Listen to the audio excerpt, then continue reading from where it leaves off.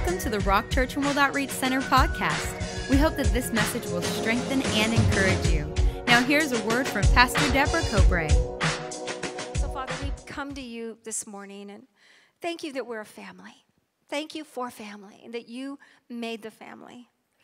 And Lord, I just pray for every heart in here. You know where every person is, the sons and the daughters. And I ask that you'd speak to them today. You would encourage their hearts. You'd build them up in your faith. And Lord, we pray for all the churches this morning, everyone that names the name of Jesus in our area, in this beautiful valley. God bless them today. Visit their churches. Save to the uttermost. Heal, restore, mend, and do all that only you can do.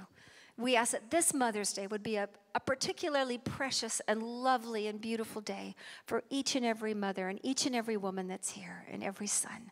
I ask it in Jesus' name. Amen. Okay, now down you go. Let's get to the word. The title of this morning's message is Raising God's Heroes. And the most powerful way that you and I can change our world, I believe, is to change the way that we raise our kids. I believe that when we raise our kids God's way, we are changing the world in a way that we could never truly imagine until we get this side of heaven. When Mother Teresa was given the Nobel Peace Prize, and I actually had that little piece of paper that had her statement on it. It's buried in all this stuff. When Mother Teresa received the Nobel Prize, she was asked, what can we do to promote world peace? She replied, go home and love your family. And I was listening to a newscast, and there was a singer on there, and there's a new song coming out. I didn't even hear the whole song. But I heard the title of the song, and the title of the song was Don't Miss Your Life. And it was a dad singing about his little girls, a busy dad that had missed significant pieces of his kids growing up. The title of the song was Don't Miss Your Life. And I think if I could say something to all of us this morning, it's let's not miss our life. Let's don't miss it. Let's not waste our days in grief and sorrow and regret that we can't change. Because there's nothing you can do about the past. It's written, it's already done. There's nothing we can do about the future because as yet we haven't lived it. But there is something we can do about today. And God says that the just shall live by faith. And we can live by faith and believe God, and we can spend our day as sons and daughters of God, not in any kind of weariness or depression, but in joy and hope and faith, knowing that our King loves us, that our King has given us this day, and that this is the day that the Lord has made, and I shall rejoice and be glad in it. Let's make it a choice today to rejoice in Him. And so this morning, as we look at raising kids, there's all kinds of things that can happen. And I want to look at three moms in the Word of God this morning, and I want to take some lessons from their lives. I want to look at four things about raising my kids in faith, and I'm going to jump off actually from Hebrews chapter 4 because Jim's been in Hebrews for the last year, and it's been an amazing time. And our son Luke preached last week on the fear of God out of Hebrews. It was a phenomenal message. And Pastor Dan, of course, is an amazing teacher of the Word of God. And they've all been in this book. So let's go back to Hebrews chapter 4. And if you'll look with me in verses 2 and 3, it says, for indeed the gospel was preached to us as well as to them, but the word which they heard did not profit them, not being mixed with faith in those who heard it. So looking at this book that we've been in for so long and looking at this chapter where God's using the children of Israel as an example. And He's using them as a people that died off in the wilderness. And we see that God took Israel out of Egypt, and Egypt represents Satan's kingdom, and it represents that kingdom of darkness, slavery, the land of not enough, that land of slavery. And He took them out and He brought them into a place, a wilderness place, where they got to know Him. And the wilderness was never a place that they were supposed to stay in.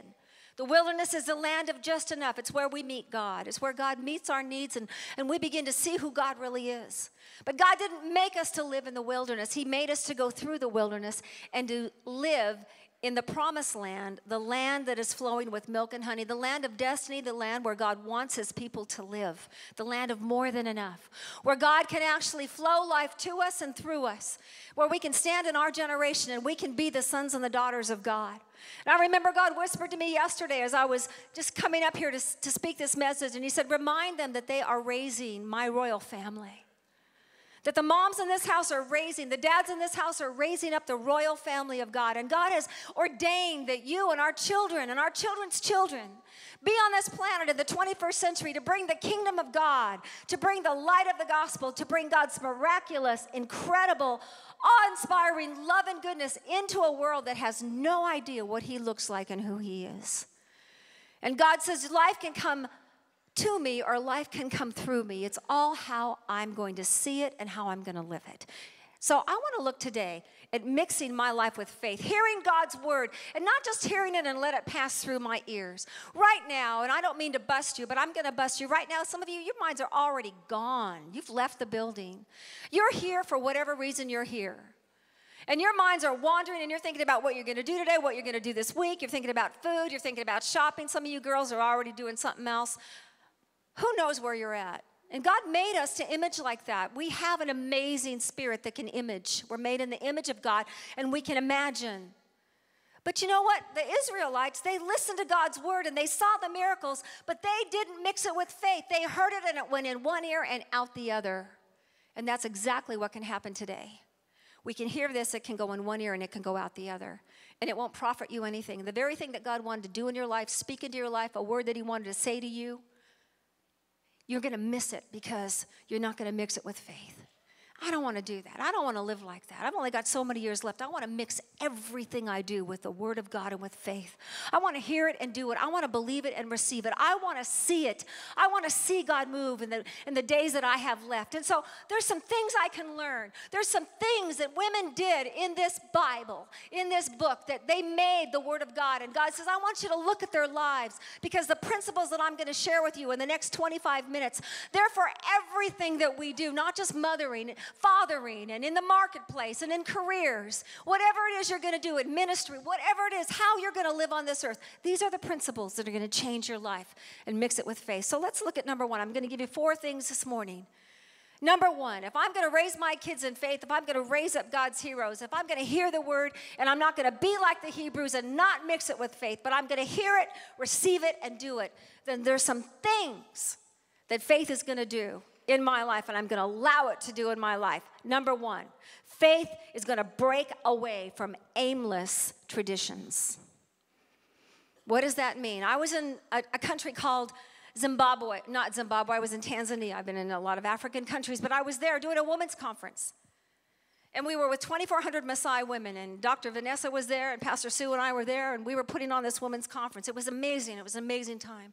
It's a very isolated place.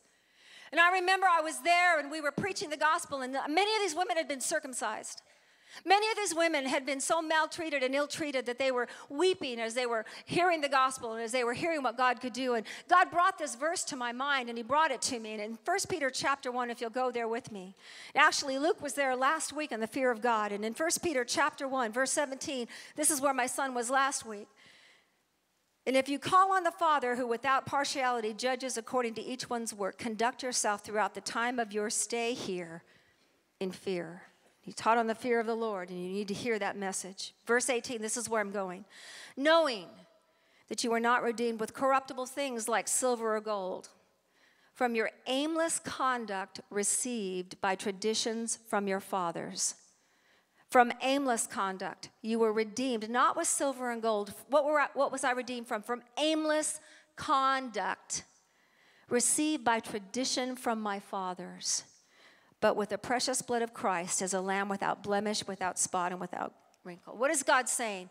When I was there in that nation watching and ministering and teaching the word and seeing what was going on, God spoke that to me and said, from generation to generation, from tribe to tribe, from culture to culture, you come into this world and you are filled with the traditions of your fathers. You are filled with conduct that is not productive to the kingdom of God. And when you come into the kingdom of God, you've got to realize, child, that there are things you're going to have to break away from. There's things you're not going to be allowed to continue doing. There's things in your life that you've been taught, things that you treasure, things that your family treasures, mindsets and perspectives that are not the God perspective. And if you continue in these things, you will not make destiny, you will not mix your life with faith, and you will not do what I need you to do. So there are things in my life, God says, I have to break away from. aimless conduct and the traditions of my fathers. The word is very clear that the sins of the fathers have passed from the fathers to the sons. How does that happen? It's the same vain philosophies, it's the same vain traditions, it's the same aimless conduct. Let me tell you what that word aimless means in the Greek. It means fruitless, empty, futile, unreal, unproductive, lacking substance, devoid of force, success, and worthless. Aimless conduct from the traditions of my fathers is devoid of any success and any kind of force. It is worthless. It is the unregenerate philosophy of the day. Now, we have in our culture mindsets that are changing and setting. And God says, if I, as a woman of God, as a mother in the house, if I am raising my children and I continue to allow the aimless conduct of the traditions of my fathers and my culture, my nation, my people, if I continue that, it's going to stop what God wants to do, and I've got to break it. And he uses an example, and he gives me a grandmother and a mother, and they're actually Lois and Eunice, and he talks about it in 2 Timothy. He talks about women that actually had genuine faith that actually helped Timothy stir himself up for the job that he had to do. And we're going to talk about some aimless conduct in just a minute, but let's go to 2 Timothy because I want you to see this. I'm going to have to raise my kids by faith. I'm going to have to stop doing the things that go nowhere. I'm going to have to stop the superstitions and the worthless behavior that maybe I was raised with, the sins and the behaviors that have passed on from generation to generation. And it says in 2 Timothy chapter 1, verse 5, it says, I want you, Timothy, to call to remembrance the genuine faith that is in you, which dwelt first in your grandmother Lois and your mother Eunice. And I am persuaded in you also. Therefore, I remind you to stir up the gift of God which is in you through the laying on of hands, of Paul's hands, my hands. For God has not given you a spirit of fear, but of power and of love and of a sound mind. These are last words. Paul's in a Roman prison for the second time, and he's about to lose his head. Timothy is taking the church at Ephesus, which was one of the largest Gentile churches. This is first century Christianity. There is persecution. There is danger everywhere. You walk down Ephesus, you're going to see the seventh wonder of the ancient world, one of them in the temple of Diana. There are temples everywhere. There's colosseums. People are being wrapped in tar and lit in Nero's palaces. There's gladiators. I mean, the culture is completely different than what we see today in the 21st century. First century Christianity. Timothy has much to fear in the natural, and Paul is settling him down. Now, notice there's no mention of Timothy's father in this verse. It's the grandmother and it's the mother. History tells us that Timothy probably had a Greek father because Paul circumcised Timothy, and if he wasn't circumcised, he wasn't Jewish. It means he was probably Greek or Roman. What does that mean? It means that when the husband isn't there, or when you're a single mom, or when whatever you need isn't going to be right there, there is a genuine faith that you can model and that you can live that will change the destiny of that son or that daughter that you're raising. You don't have to have a husband that comes alongside of you. You don't have to have a family. Maybe you feel like you're all alone in here today and you're thinking, what can I do? How can I change my child? I'm a single mom, or I'm a divorced mom, or I'm this or I'm that, whatever it is you are. But if Lois and Eunice can be an example to this young man that was going to take the largest Gentile church known in the first century, and Paul is writing from a Roman prison and using these women as an example of modeling faith, breaking away from traditions, breaking away from the things that are going to stop you, then you and I can do it today. When Jim and I got married, we were so screwed up. You know our story. We've told it so many times. And when we came together, we knew that we had to break away from what we knew, and we had to learn the kingdom of God and learn what God wanted us to do. We had to break off the old traditions, the way we were raised, the things that we were used to. Now, look, there's some good traditions that you're not to break away from, and I'm not saying that. But anything that is counterproductive to what God's word says is not of the kingdom of God. It's not of the culture of the kingdom. You get rid of it. Now, look, right now in this nation, there's a massive effort to define marriage. But God's already defined it for me. When a man is going to get married, he says, therefore a man shall leave his mother and his father and cleave to his wife, and the two shall become one flesh. That's God's definition of what marriage and the family is. I can't deviate from that. If you want to marry a man or you want to marry a woman, you are free to do that. But I can't change the definition of the culture that I am a part of, because God's word is the same yesterday, today, and forever. And if my culture tells me to jump off of a cliff and everybody else is jumping, I can't go with them. And when you're raising kids, you're going to have to establish new borders and new boundaries and new traditions and new definitions in your family. You're going to have to. When we raised our kids, we weren't the best parents. But there's some things that we were adamant about, and we put borders and boundaries, and we said to our kids, you're not like everybody else. This family is not like everybody else, and we're not going to do things like everybody else. And there's things you're going to like, and there's things you're not going to like, but too bad. We're the parent, you're the child. And God is God over us. We didn't let our kids go to sports events on a church night. They didn't like that. We didn't do Sunday sports. And when Wednesday night came, we had them in the house of God. We had them in children's church, and we had them in youth. We had them in church because we knew that it was more important to get the word of God in their hearts than to get something else in their life. Now look, they rebelled. You know our kids' testimony. Some of them took us to hell and back. But God pulled them out of hell, and every one of our children are serving God. Magnificent men and women of God. Magnificent. I listen to them and look at them and think, oh my gosh, where did they come from? They're better children than we were parents, because God is faithful. God is faithful. Not because you do it all right, but because God is faithful and God ordained these children. They are here for signs and wonders. They are here by God's appointment. And if you and I will simply do what God says, He'll take care of the rest. So I'm going to have to break from aimless traditions. I prayed with the kids at night, just like Lois and Eunice. When I was tucking Chloe and we had a sleepover, I had 3 of the grandkids, and I'm tucking Chloe into bed. She's the one girl out of 11 grandkids. One girl. I keep saying that because I'm looking at Stacy now, because my hope is in you to have, you got one child. He's a little boy, but you're young. We got our whole lives ahead of us here. Maybe we could have a whole bunch of girls. Okay, well, I'll stop. But anyway, I'm tucking Chloe in. She's 7 years old, and she's telling me a story. She says, Mommy told me that when she was little that you and Grandpa took her and Uncle Luke and you wrapped them up in blankets and you took them to the church early in the morning when they were still sleeping, and you prayed. But they got donuts and hot chocolate. And we did. 5 o'clock in the morning, we ripped those kids out of bed up in Lake Arrowhead, and we were praying in the harvest. We look back at it and think, my gosh, what were we doing? Did we ever see the harvest in Lake Arrowhead? No, we didn't. But we see it here. We see it here.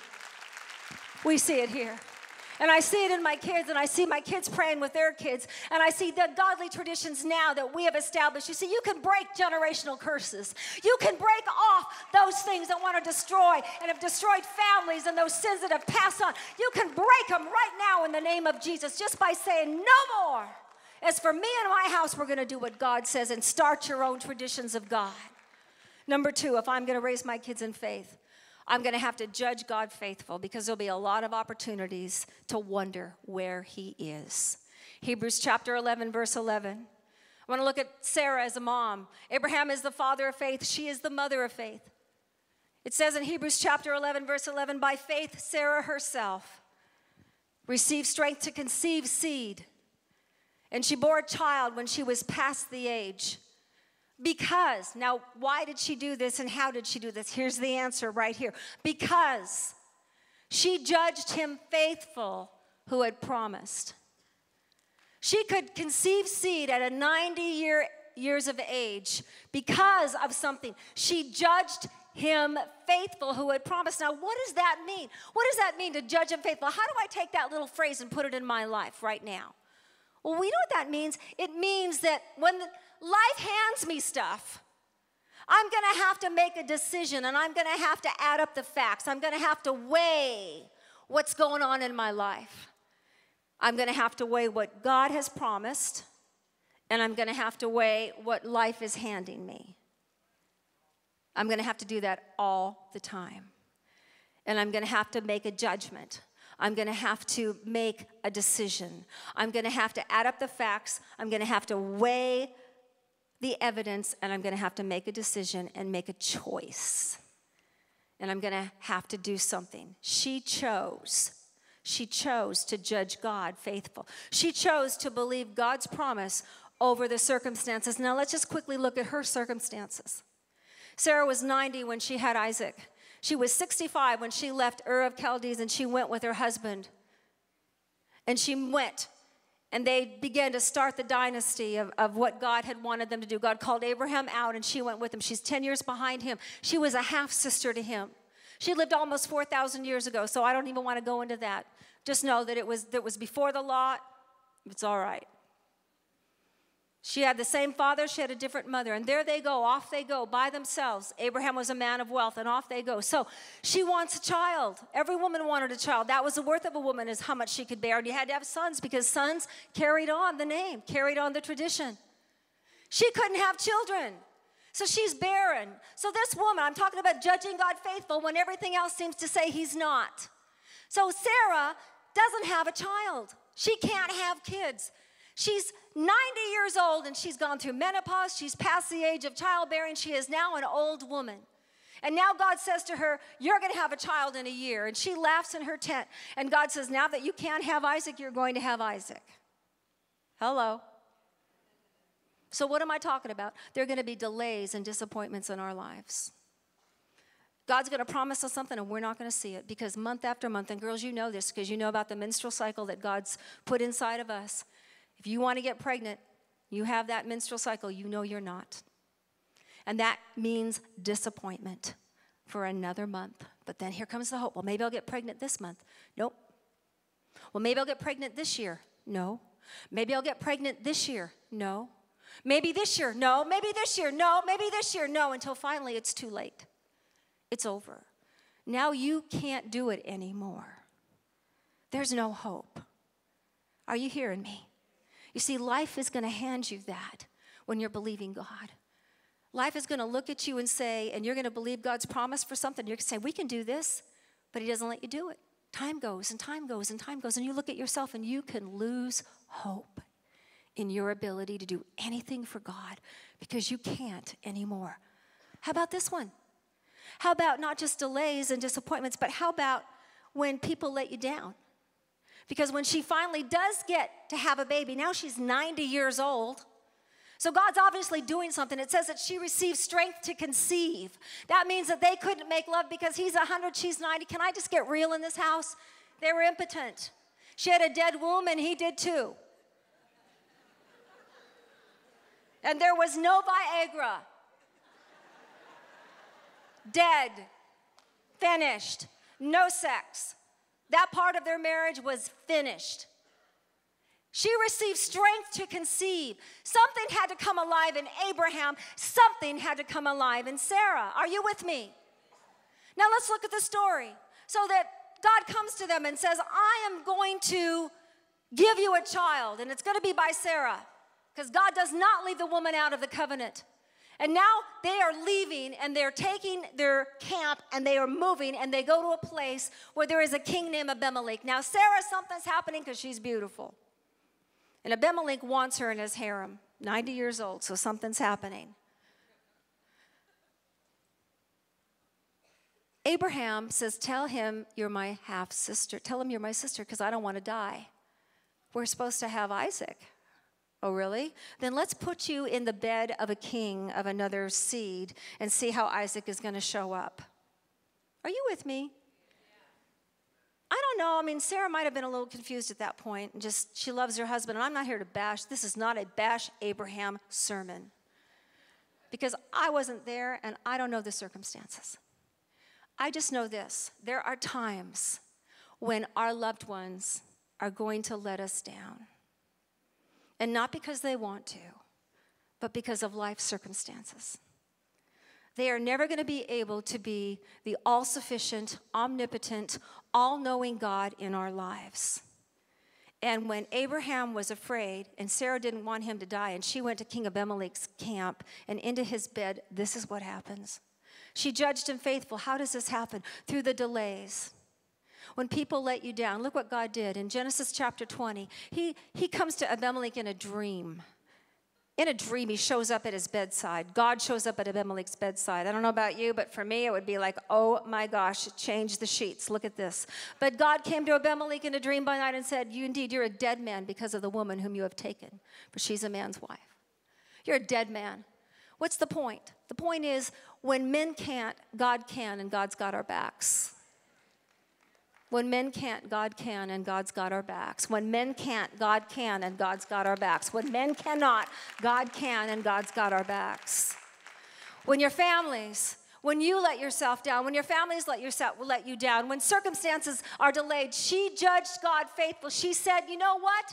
Here's life, and here's the promise. Here's life, here's the promise. Guess what? I'm going for the promise. Even though it's impossible, I'm judging him faithful. When she did that, she received the strength to conceive, and she had Isaac at 90 years old. His name means laughter, and she said, who would have thought that I would laugh with a son? But God has given me a son. So what's the point in my life? Number one, I'm going to have to break away from aimless traditions and conduct. Number two, I'm going to have to judge God faithful because life's going to hand me a lot of things that are challenging that truth. Number three, and this is going to have to go fast. I've got 7 minutes left. Actually, I've got 10 minutes left, but I'm not going to take them. I don't know how that works. Number three, faith refuses to live afraid. Faith refuses, as a mom, as a dad, as a saint of God, this all applies whether you're a mom or not. Faith refuses to live afraid. Just like faith judges God faithful because you're going to have opportunities not to. Faith refuses to live bullied by fear. Bullied by it. Satan is a terrorist. He doesn't stop. He doesn't quit. And the example I want to use is a little slave girl named Jochebed, and she was Moses' mom. And in Hebrews chapter 11, verse 23, it says, by faith Moses, when he was born, was hidden 3 months by his parents because they saw that he was a beautiful child. And they were not afraid of the king's command. They weren't afraid of the king's command. They weren't afraid of Pharaoh. They weren't afraid of the one that had already issued an edict that says, if you have a male child, he is to be thrown into the Nile and destroyed. They weren't afraid of the fact that they were slaves. They had no value. They had no influence. They had nothing going for them. They were now slaves of Egypt. Their life consisted of making straw bricks out of mud and straw. And now here comes this raging lunatic Pharaoh that says, you're getting so big in your numbers, and I'm going to diminish your numbers, and we're going to start killing off the male children. So therefore, if you have a male child in your house, he's to be destroyed. He's to be thrown into the Nile River. And it says that she was not afraid of the king's command. Now let's go to Exodus chapter 2, because in this chapter it explains that when she had him, she saw that he was beautiful. And this is what happened. So in Exodus chapter 2, look at verse 1 with me. And a man of the house of Levi went and took as his wife a daughter of Levi. So the woman conceived and she bore a son. And when she saw that he was beautiful, she hid him 3 months. This woman looks at this child, and that word beautiful doesn't mean like lovely of countenance, although he was probably a gorgeous child. It means that he was marked by God as unusual. And you know, when she looked at that kid, she said, there's something on this kid. And God told me to tell you, you are raising the royal family. And every child that we have, everyone that we've born, has a mark of God on them. And they are beautiful, and they are fitted for destiny. And God wants us to look at our children. I don't care what they look like to the world. And there's a mark of God and a mark of heaven on them. And they are unusual, beautiful children. Don't be afraid of what the Pharaoh says about them. Don't be afraid of the doctor's reports. Don't be afraid of what your culture says. Don't be afraid of what the school says, of what your neighborhood says, of what things and circumstances are saying, because if we live afraid, we cannot live in faith. And this little slave girl who had no identity, she had Miriam, her daughter. She had Aaron, her son, and now she has Moses. So Amram and Jochebed, these little slaves that we don't know anything about, had 3 magnificent children that changed the world. They would never have changed the world if she wasn't ready to stand up to the bully and stand up to hell and say, hell, hell no. You coming near my kids? I'm taking you down. I don't care what you say. I don't care what you do. I don't care what the risk is. I don't care what the report is. I don't care, because in the name of Jesus, my God is for me, and if God be for me, who can be against me? And until we stand up as mothers in the house of God and in the house that God has given us to raise up our children and say to hell no in the name of Jesus, I'll not be afraid of you. I'll not be afraid of the terror that comes through the evil reports of my day, or the plagues that are on this earth, or the accidents that can happen as they get their driver's license, or who they're going to marry, or if they're going to get leukemia or cancer, or if they're going to fail. I'll not be afraid of the pharaohs of this world, because I believe my children are marked for destiny. And it's going to take every bit of sacrifice and risk you've ever made. Because this is what happens. Faith not only refuses to live afraid, number 3. She was a nobody raising a somebody. God takes nobodies to raise up somebodies in the kingdom. Maybe you haven't done much in your life. You look at yourself and think, I'm just a slave. I'll never get out of here. I'll always make bricks and straw. But these kids are destined for something. These kids have something on their lives. And I'm going to do everything I can in my life to see that they know God, and everything that God tells me to do, I'm going to do. If it means I die, but I am going to defy every foul thing that is opposite of what God says for me to do with my children. They may hate you for it for a season of time, but they'll come home. Because the fourth one, not only does faith refuse to live afraid, when you begin to step into this church and you just stop being afraid, you just get up in the morning and say, oh, hell no. Oh, hell no. Oh, hell no. Oh, hell no. Say no to hell. No to Satan. No to darkness. No to what he wants to tell you you're going to have in your life. And I didn't swear for some of you, because hell is a real place, and hell wants to come into your house every day. Every day.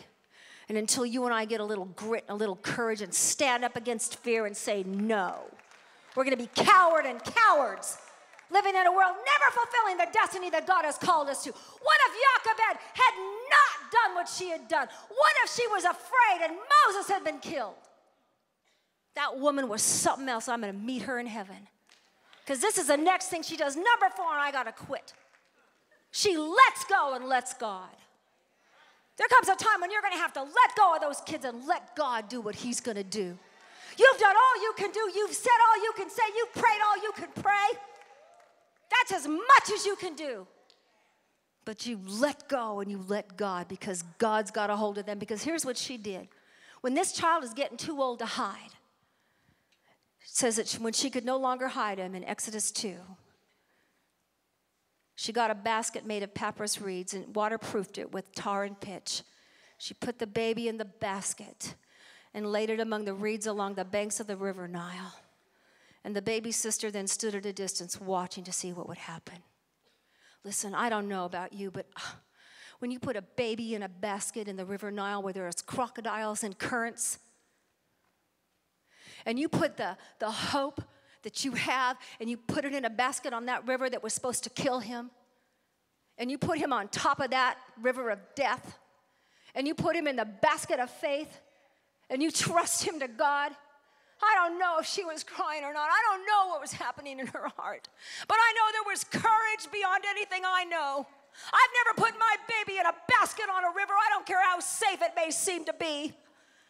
One crocodile, one current, one brush of wind, anything could happen, and that baby's gone. She put that baby in a basket, and that baby floated on top of death. The hope of Israel, the leader that was going to lead them out of Egypt. Vulnerable, a baby. So easy to kill, so easy to destroy, so easy to snuff out. The only thing that kept that child alive was that mother's courage to not kill him, and that mother's faith to put him in a basket and let him go into God's destiny. And moms, there's a time in our lives when there's nothing else we can do but put him in the basket. And there's rivers of death all around them, but they're in God's basket of faith. They're in God's basket of hope. They're in God's basket of deliverance. God gave me a verse so many years ago, Jeremiah 31:16 and 17. Refrain your voice from weeping and your eyes from tears, says the Lord, for there's hope in your future. Your children shall return from the land of the enemy, and they shall come again into their own borders. And as I began to pray that over my children while they were on that river, when they left God and they didn't want to serve God, and they were finding God for themselves and finding their own voices, there was nothing more I could do. There was nothing more I could say. But there was the word of God. There was the basket of hope and that basket of faith. And I'm here to tell you this morning that there is no devil in hell, and there is not one loosed on this earth. Hell has no strength against God's mothers that will stand up and will break from their old aimless traditions and conduct. Mothers that will judge God faithful in spite of everything that life has handed them. Mothers that will be absolutely refuse to do life afraid and live in faith, and mothers that will let go and let God. There is nothing that will keep our children from the destiny that God has for them. Did you get something out of today? But what I'm going to say now, and what I want to say to you now, is the most important thing I'm going to say all day. And I need to talk to you. I need to talk to you about something up close and personal and maybe uncomfortable, but it needs to be talked to. It's the elephant in the room, and I have to talk about it. And I need to ask you a question. If you were to walk out those doors today, on Mother's Day 2012, May 13th, and for no fault of your own and through no thought in your little head, today was your last day on the planet. Maybe a car accident, heart attack, I don't know. Life is fragile. We can't even keep ourselves alive for 5 minutes. Can't even hold our breath that long. Our life is over this day. Would you open your eyes in heaven, or would you open them in hell? Now, you might be saying, well, I don't believe in hell. Well, that's convenient, but that doesn't mean it doesn't exist. You might say, I hope I'd open my eyes in heaven. I'm a good person. I think I'm going to heaven. I need to talk to you because you can't hope your way into heaven, and you can't believe your way into heaven by the things that you do, because God never said, the best hopers are going to heaven. God never said that behavior modification is going to open the doors for us to walk into God's heaven. God said that my goodness is like a filthy rag in comparison to His. And if I'm comparing myself to somebody else, I may think I'm okay. But God didn't say that's the standard of measurement of goodness. He said it's Him.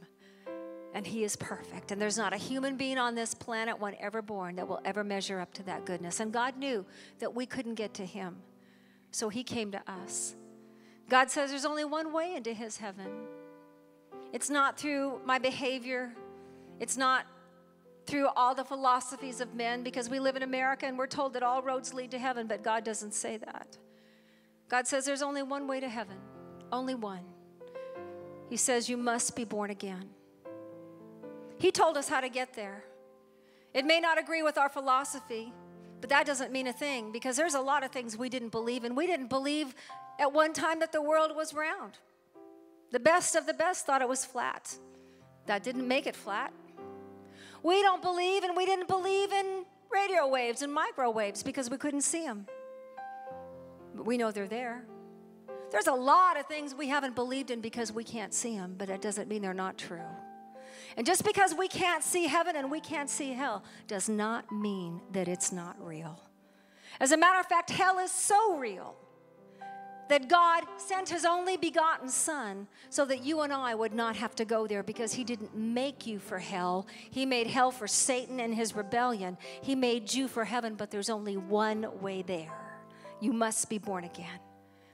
Now, how do I do that? What does that mean, born again? Well, Jesus explained it very plainly. In John, the 3rd chapter, you can go home and read about it. But Nicodemus came to Jesus. He was a great rabbi in Jerusalem, a celebrity rabbi, would have been on television if it was today.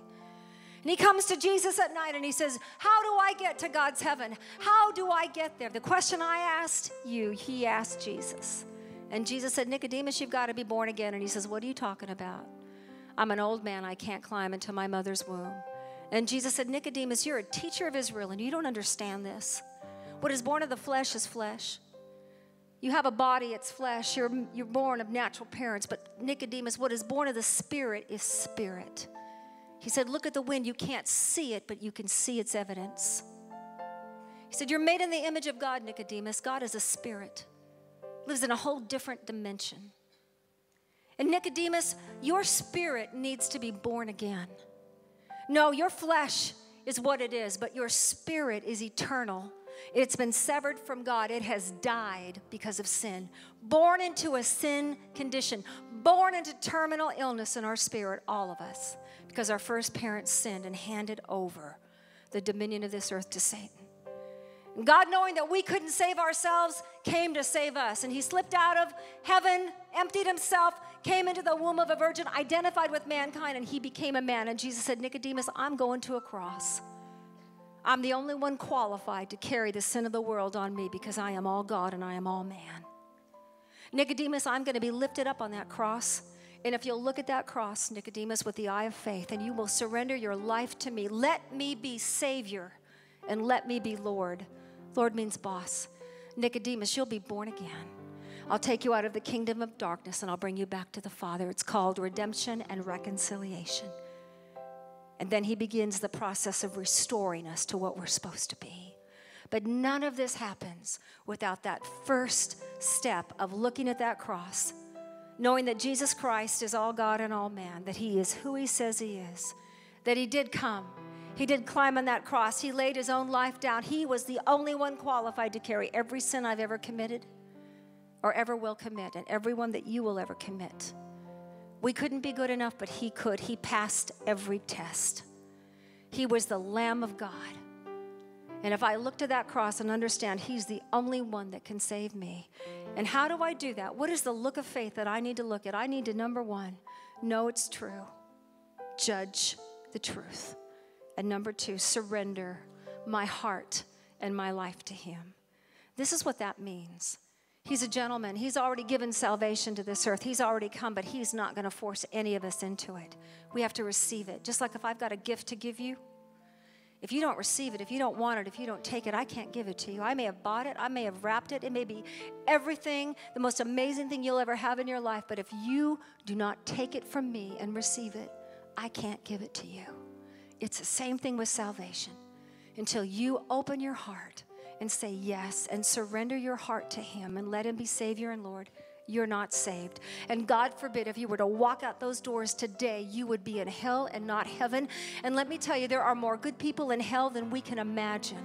Because it's not your religion, it's not your goodness, it's not your behavior, it's what you've done with your life and your heart. What have you done with Jesus Christ? And until you surrender heart and life to him and say, come in, take over, you're not saved. This isn't some magic prayer and some magic wand. This is humanity looking at that cross, believing, receiving the gift, and inviting him into your life. It's as simple as that. If you've been running from God instead of to God, I'm talking to you. If you've never surrendered all of your heart and all of your life, I'm talking to you.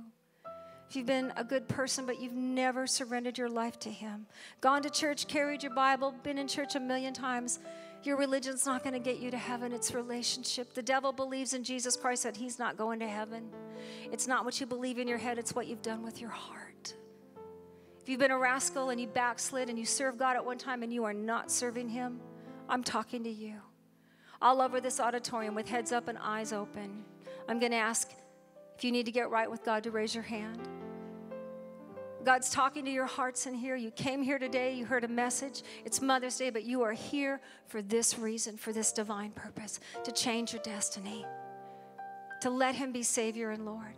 So this is what I'm going to do. I'm just going to count to 3. I'll hit the book like that. Jim's got a much bigger slam than I do. I'm just a little woman. But I'm here to tell you he loves you. He has a destiny for your life. He's not mad at you. But he's done all he can do. You have to receive the gift of life. You have to surrender and invite him in. So I'm going to count to 3. Are you ready? If you've been running from him instead of to him, please listen. Are you ready? 1, 2, 3. Let me see your hands all over this auditorium. I see that hand. Do I see that other hand? Let me see. Wave them high at me. Count them. I see that hand. I see that hand. Help me, ushers, because it's hard for me to see in this auditorium. I see that hand. I see that hand. I see that hand. I see that hand. There's hands going up everywhere, and we're out of time, so this is what I want to do. I want us to stand. As we stand and sing this song, if you raise your hand, I want you to walk this aisle, come down, and let's get our life changed. If you didn't raise your hand, it's not too late. Just come with them quickly, quickly, quickly. Grab your purse, your coat, grab people, grab whatever you need, but let's get down here right away. Quickly come. Let's get right with God. Let's get right with God. I'll give you my soul. Quickly. I'll live Quickly come. for You're coming. you alone. Come on. Every breath Get out of your that seat and I quickly take, come. Every You got today, moment you don't have tomorrow. You don't have tomorrow. Lord, have your way in me. Lord, I give you my heart. I give you my soul. This is the smallest salvations we've ever had in this church. And I don't know what it is. I can't make you come, and I'm out of time, and I've got to close this service. But I'll tell you what, you don't have tomorrow, but you have today. And if you need to get right with God, last service, nobody came forward except one man at the end of the service. I don't know what it is, what kind of fear or pride is holding you back, but don't be a fool. We got a letter from a man in prison that came to this church one time. He should have come to the aisle, and he didn't. And the next day, he was in a shootout, and he's in prison for life, but he's saved now, but he's in prison. You've got today, you do not have tomorrow. You do not have tomorrow, and you do not know how serious this is, and I do. I have a glimpse of it. The fear of the Lord is on me. If you need to get right with God, this is not a time to play patty cake with God. This is a time to get your butt down here and get right with God now, today. Today is the day of salvation. And I'm not afraid of your faces. I'm not afraid of what you think of me. Because one day you're going to stand before God, and you're going to have to give an account of what you did with your life. And there's only one way into God's heaven. It's through Jesus Christ. Is there anybody else? Is there anybody else? If there is, you better show me, and you better get down here, because we're going to close this service. I am out of time. All right. If you think I'm yelling at you, I'm not. I sort of am. It's okay. I'll get you saved any way I can if I have to slap you to heaven. Hell is so real. It is so real. It is so real. God did not make you for hell. He made you for his heaven. But you cannot go your own way. He is God. And in this church, we fear him. We love him, but we fear him because he alone is God. Oh, I can feel you. I can feel you. I wish I had more time. I'm out. Come back. Don't make this your last time. If you'll follow Pastor Dave, I'm going to let you explain. We're going to give you a private time with God to say yes to Jesus Christ.